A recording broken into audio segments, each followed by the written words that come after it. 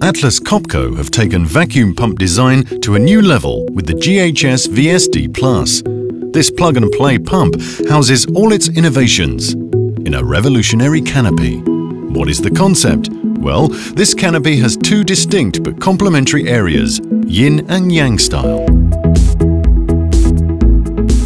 One side of the pump is kept cool. Air is drawn into the canopy at the bottom and is discharged from the top through the fan and the oil cooler. The draft of air cools the cubicle, the motor, and when needed, the oil. The result is a longer lifetime of the electronic components in this cool part of the canopy.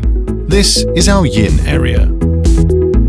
The other side of the pump is the hot part. It's kept at just the right thermal conditions by regulating the temperature of the oil.